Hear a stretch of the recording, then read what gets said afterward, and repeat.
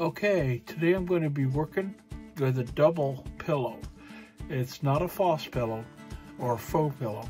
It's going to be a double pillow. I want to get a backlit look from the painting, but I don't want all the white popping through where I don't want it. So I tried this a few weeks ago with pretty good success, and I think I needed to sit down for a minute and actually explain to you what my thinking is with this. First thing I'm going to put down is my standard pillow paint. This is PPG Multi-Pro in Eggshell. It's my white pillow. Nice little puddle down in the middle. This is a 6-inch tile. It's a good demo. It's a good way to practice this. Now, my black pillow lately has been the Sherwin-Williams Color to Go in tricorn black. I'm going to take that and I pour it along the outside. Now, I took that out of my big jar and put it into this silicone cup so I could control it a little bit better. I just want to get a nice swath so that I'm not dealing with a lot of white, but at the same time I'm able to get that faux pillow that I'm looking for. You can see the consistency in this, actually for a pillow, is pretty thin. That's the downside to the Color to Go paints, is they can be a little bit thin. This is more the consistency that I go for with my paints. So that's down. You're going to see that it's going to start coming off the sides pretty quickly. I may have put too much of the white pillow down, but it'll make it work. Okay, excuse my little bit of a head thing going right now. Now, the color I really want to see come out of this and see is going to be Quinacridone Nickel Azo Gold. And I'm going to put that along with another color here in just a second. So I'm going to put down, that's a little bit thick. What I do in that case, I have a little bit of Joe Sonia varnish, and literally it's, that much, not much at all. Mix it in. I have to be careful. When I'm painting, I really don't want a lot of bubbles, especially when I'm doing a faux pillow, or yeah, well, it is a faux pillow this time, because what I'm going to do is I'm going to put black on top of this. Okay, and I don't want to introduce a lot of bubbles here. So, okay, here we go. Let's see.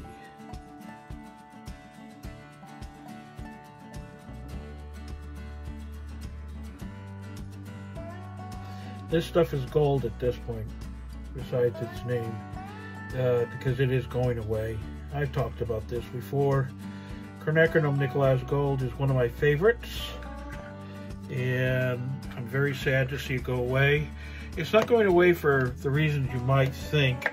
There's a component within the paint that they can't get, or can't get enough of. So, yeah, I did get some bubbles in there. So it's going away for that reason. So, who knows? If it comes available again, it'll probably come back.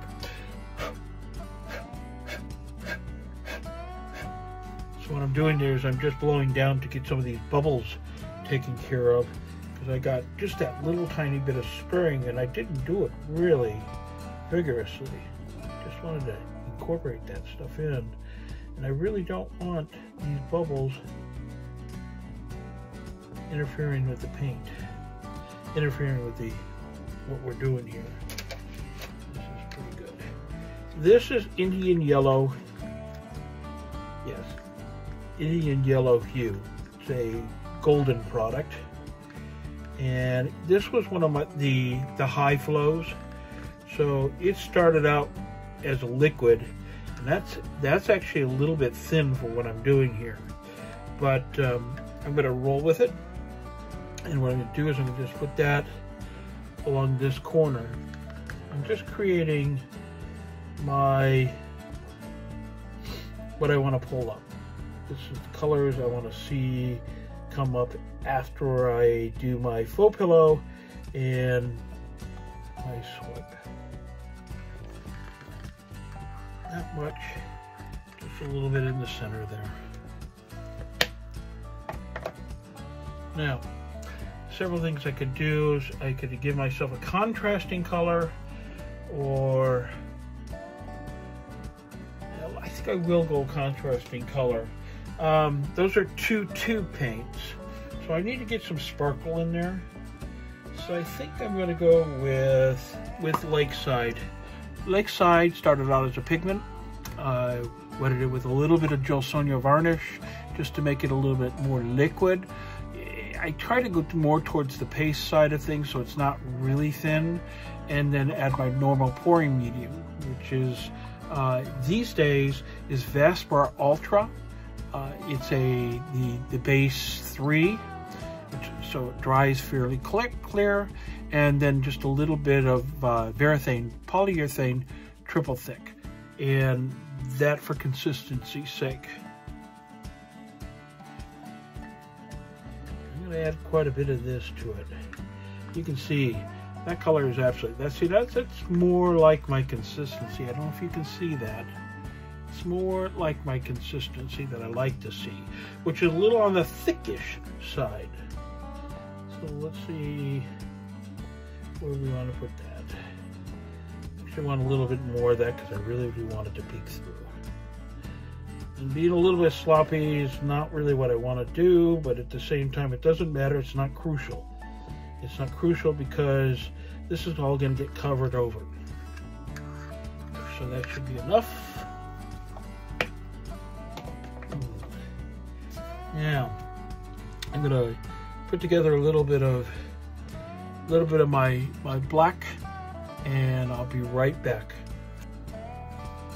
Okay, I'm back. I put a little bit of my, this is Amsterdam Oxide Black, and you can see I put that's at least a teaspoonful, if not just a little bit more. And I'm using this is my, my Vaspar Ultra and Varathane polyurethane pouring medium that I was talking about. You can see the consistency there. That's done at basically a 3-to-1 ratio. I say basically not because it's really eyeballed, because I use a small silicone ladle to mix mine or to measure mine, and I put 3 ladles of the Ultra Vaspar Ultra with 1 ladle of the Varathane polyurethane, and that's just the Varathane is just for consistency. Make sure I get that nice fluid consistent without being too thin. Because I have that, I'm going to put in 3 parts of this, and I want enough of it so that I can do a decent coverage on this. So I'm filling this thing up. Okay.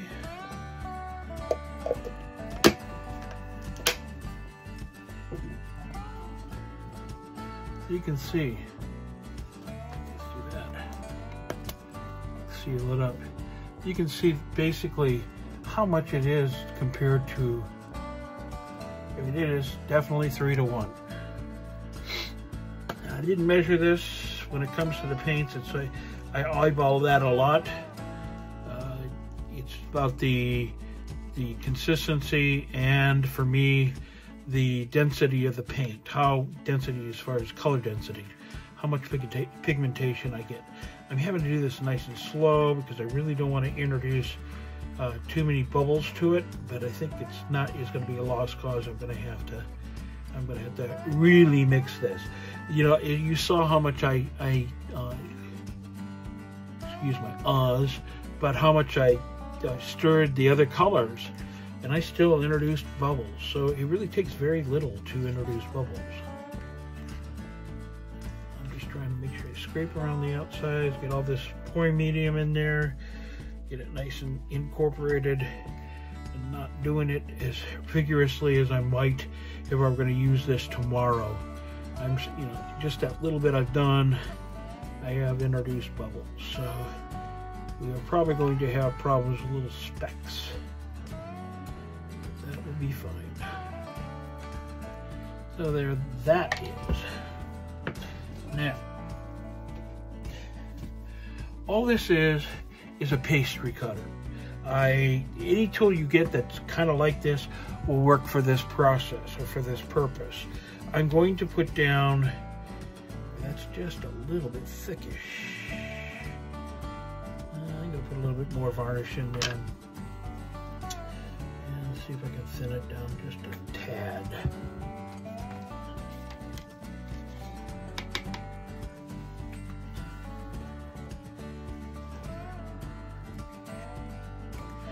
Some people have asked me before what I'm doing when I reach across. It's just a container with a little bit of water, and I do that so that when I go back later to clean up, I don't get that first stage of drying, and it makes cleanup just so much more simple. So that's my purpose for that. You know, I get working and I forget. People are watching to learn. I don't, but you know, I assume that people, you know, this is pretty boring stuff, so you know, why share it all? But it's kind of important. I do remember when I was first learning how I would find artists out there that did really good job of explaining things. I think probably the one I used the most, it was between the first recipe I got was off of Karen Durskin's channel at Waterfall Acrylics. She did a wonderful job giving recipes, but consistencies and recipes that were easy for me to find and easy to understand came originally from Jody Flynn, the painted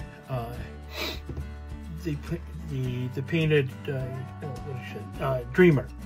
And Jody is taking a little bit of hiatus right now, and that's fine. You know, this is one of the things, you know, doing YouTube full time, which I do, and I do it mostly because I'm retired, guys. And being retired, I have lots of time on my hand. All I'm doing is I'm just getting a nice coat across this, so when I do my swipe across, I don't have to worry so much about, am I getting an even swipe. Now there's a little too much white down there for me.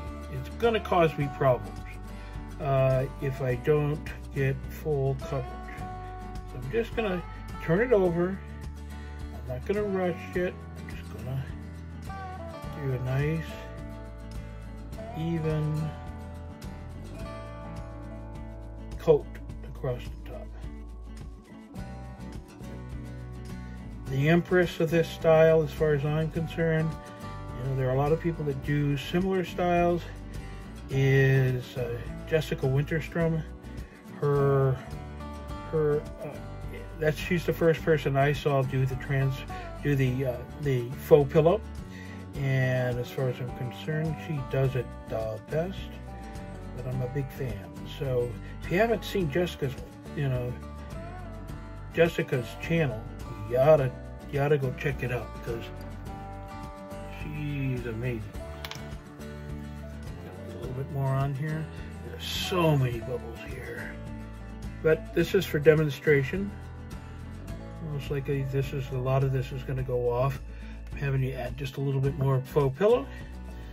For those of you who are fairly familiar with how this works, it's okay. I'll leave a log down there you can skip ahead to when I finally get to the part that you're most interested in, so you'll be able to find it.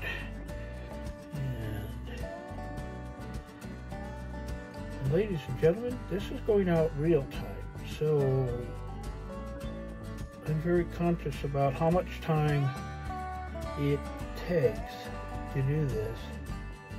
Because, you know, people's time is valuable.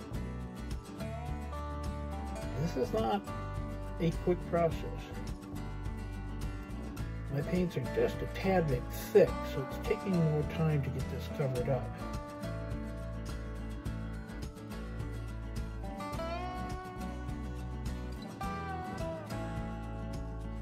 So this is kind of an experiment for me. I had a subscriber asked me not too long ago, why don't you just put down, you know, the color pillow you want? And I'll show that to you in just a few minutes as to why. They're rather stubborn, folks.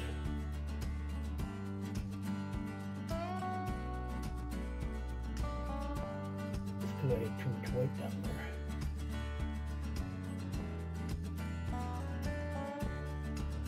As you would think, this is going to be an awfully lot of paint on here. So the reality of it is probably for a piece that I would actually keep.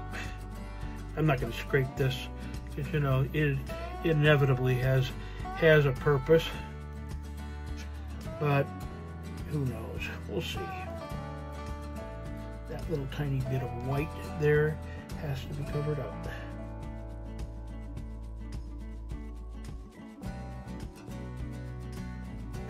So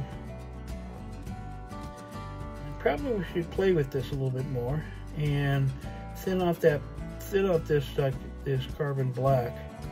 Where's it Lakeside black? I'd have to look. I think it's carbon black. Because I just picked up one of the blacks and filled it without really looking for the label. Okay, finally got it. Now all that paint, it is now down to about here. So I used quite a bit of that black, which is problematic. We'll see. Okay, it's covered. I got a lot of bubbles there, which, by the way, will be a problem. You can see some of my colors starting to poke through. So, next thing. That's for now. I'm going to load up this palette knife, and I'm going to do a swipe. This is very small, so my swipe is not going to be very large. Let's see what swiper I want to use.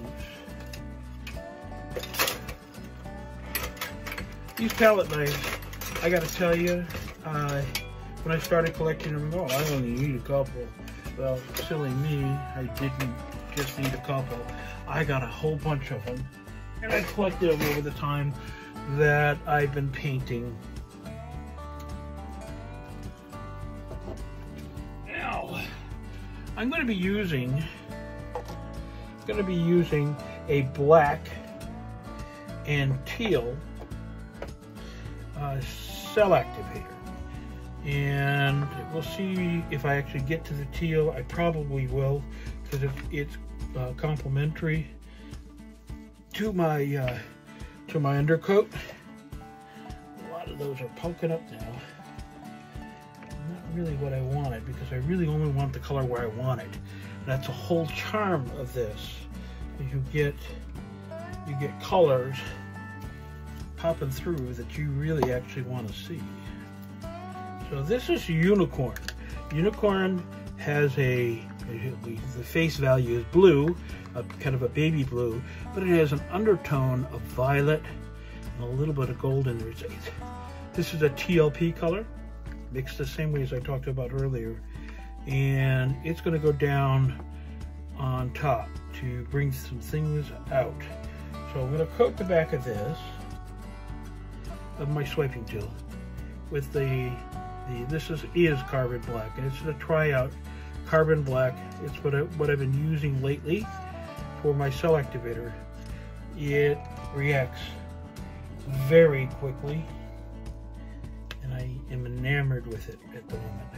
Love my Amsterdam products, but at this moment, I am very excited about this, about these tryout paints as cell activators.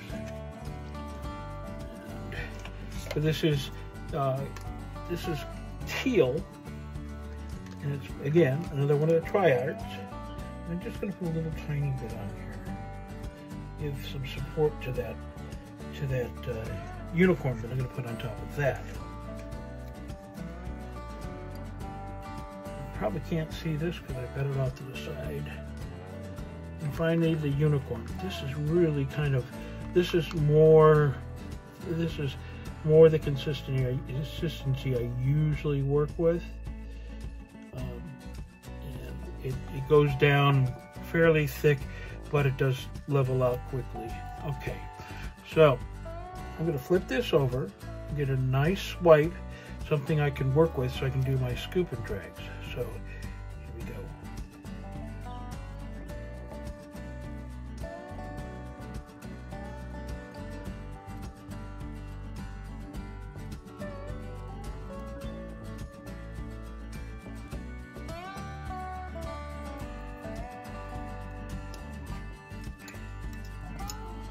I've got a lot of paint down here, and I'll let that develop for just a second. What I just did is I went and got a rag to clean off my tool. I don't want to contaminate with any other colors until I'm ready for them. Well, that is very pretty there. I don't see a lot of cells in that range, so I'm going to put down just a little bit more. Pick up a smaller tool so I can get in there and get a little more detailed.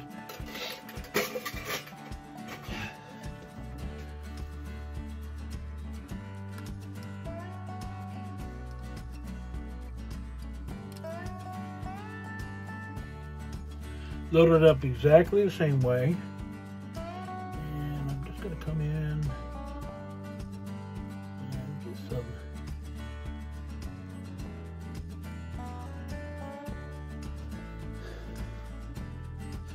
Some more to work with. At this point, you can see some cells popping up. You can see some of my Quinacridone popping up through the bubbles, which, you know, it's not a bad thing, but it's not really what I wanted, because my whole point is to try to keep control of where my white comes through with this. Lessons learned so far. Don't put so much of the white pillow down. The lessons learned are just as important for me as success, because that's how I get to success, is by doing these practice tiles. I do a lot of tiles. Okay, I've got some cells going there. Nothing's happening right there, but we'll see what we can do with that. So I'm going to go down. You can see where my Quinacridone Nickel gold is, and my yellow. I'm going to go down and make a little deep there, deeper than I wanted to. Do a little bit of scooping and dragging. Generally speaking, when you scoop and drag, you're just going to go under the color and pull it out.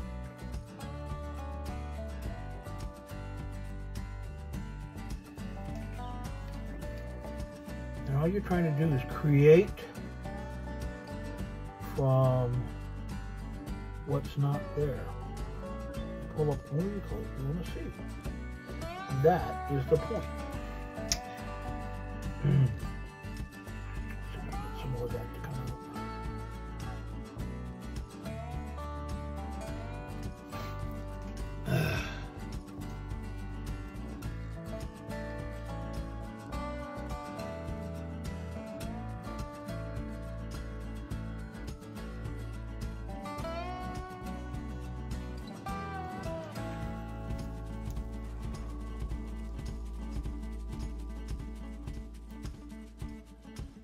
Okay, now I think I got enough to work with there. I've got some undercolor that I can already see.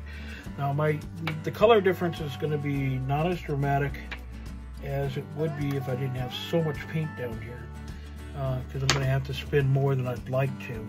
And because there's so much here, I'm most likely going to have a lot of spillage. I mean, I already do around the tile. So I'm going to pull this up, clean off my space, and I'll be right back. Okay, I'm back. I did a little bit of cleaning. I put my paints away, got them covered up, got my tools out of the way so that when I spin, it doesn't go all over the place. Now I'm going to do some real soft spinning here because I'm just looking at it. You can see how much paint I have down here, but it's going to open everything up. So a nice soft spin to start with.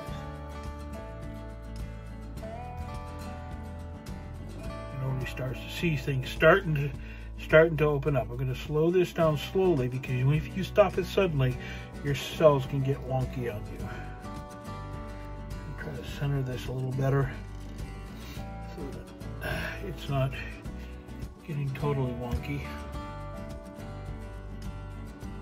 Now, see, the thing you need to remember with paint,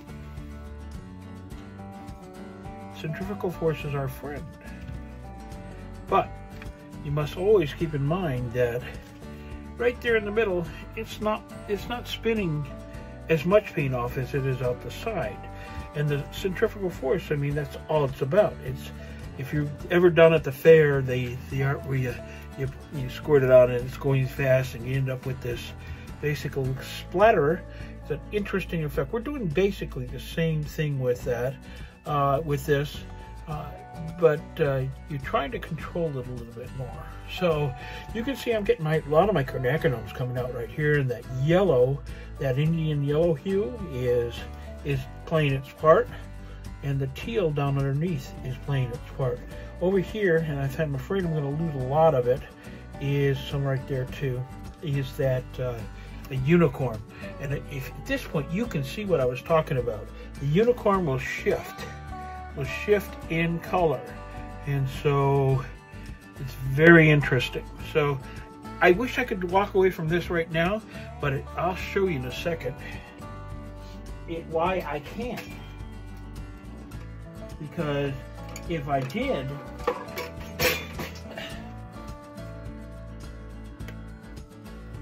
that is, you know, I can't see it now. That is way too much paint. It's about 1/8 of an inch. I probably could take a chance on it and it would be fine, but I'm going to spin just a little bit more because this paint was really kind of thick. I'm going to talk about the things I learned with this in just a few minutes. You know, most people don't know this. If you haven't read my description, I am a former, be careful how I say that because I get taken to task on that. I'm a retired Marine. I spent a career as a Marine, and if you've never known a Marine before, well, colorful language is part of the gig, and I can get on a roll, and so I really have to monitor it, folks, because I really don't want to offend anybody.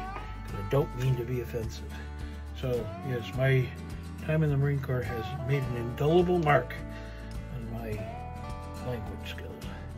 Okay, let's do a little bit more spinning. I'm spinning only in one direction at this point. And I usually try to pay attention to that and give it equal time on both sides. We do that for two reasons. The cells lose their shape if you spin in one direction too much. They kind of go wonky in that direction. We're going to debrief on this here in just a few minutes. I have my loves and my disloves. Is that a word? My loves and hates on this. Hate is an awful strong word, but it is a word that is very descriptive that everyone understands. Okay, the reason why I worry about that is if you don't get enough paint off, you end up with a problem of drying problems. You get the paint will craze and possibly even crack. With a white tile, that's not a good look because it will take it all the way down to that white. You don't really I don't like that look. So that's the reason I'm always very careful to make sure I get enough paint off of it.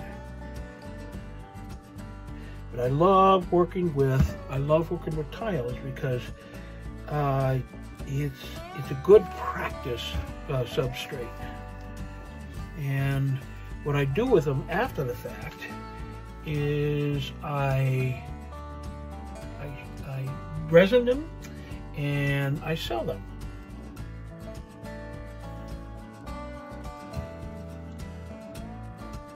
Here in short order, I'm going to have my storefront up and running. Should have been up and running long before this. Okay, I'm going to bring you down. I'm going to let you see what we have here. And I'm going to point out some things that I like and some things I don't like. So I'll be right back. Okay, I'm back. I want to show you some of the things I love about this and some of the things are problematic for me. I still don't know, you can see with the light that it's got some thick parts. And when you have thick parts and it sinks, your chance of having your painting change while it's drying is high. So most likely you're going to have some things that will change with this. Looking down here, things that I dislike first. If you look right here, you can see where my black has actually fractured. It's starting to pull apart. You can actually, so when you get down close, you can actually see the grains of the black. That's not a good look for me. I can see some purposes for it, but if I have purposes for it, I want it to be done on purpose, and that's because probably the black didn't sit long enough so that the pouring medium and the pigment were able to incorporate more. That's, I knew that was probably going to happen. So other things that I'm not wild about. This up here, that was not where I placed it. That was the Quinacridone that came up. I have a love-hate relationship with that. It adds to the look. There is definitely, on the plus side, there is definitely some flow to this. The composition isn't horrible, but I put down too much paint on this, and that's as simple as it gets. So let me turn it around to the way it should have been in the first place. And let's take a closer look. Not let me get any closer than that. You can see in my gold, or the Quinacridone Michelazzo gold, has fractured just a tad, which doesn't make sense. And that's actually the Indian yellow there. And you can see where the Indian yellow hue and the Quinacridone Michelazzo gold blend beautifully. There's that unicorn. It looks purple there, but depending on which angle you're looking at it, it'll go more blue. So it's actually one of my new most favorites. Okay, the cell structure on this, it's held up. The amount of paint I put down on this was probably enough for a bigger piece, like 12 by 12 rather than 6 by 6. So that's lesson learned. Did the white and the black work together? It did. I didn't get as much of the white like down here poking through, but this has not stopped releasing its bubbles. So we've got to be patient with this. So I'm going to try this again on a larger canvas, and I'll share that with you. Probably different color scheme, but yes. I'm hoping that you found something useful with this, and that you're able to use this in your own art. I'm going to go down and show just a little bit more. Overall, this is about out of a scale of 10. I'd say this is a good solid 5.5, 6. Would I scrape it? Depending on how it dries, we'll see. Right now, I'd say no. If it were to dry poorly, I would just soak it and take the skin off of it. Okay, I want to thank you very much for being here today, and I hope that you have a wonderful day, and I'll see you next time. Bye for now.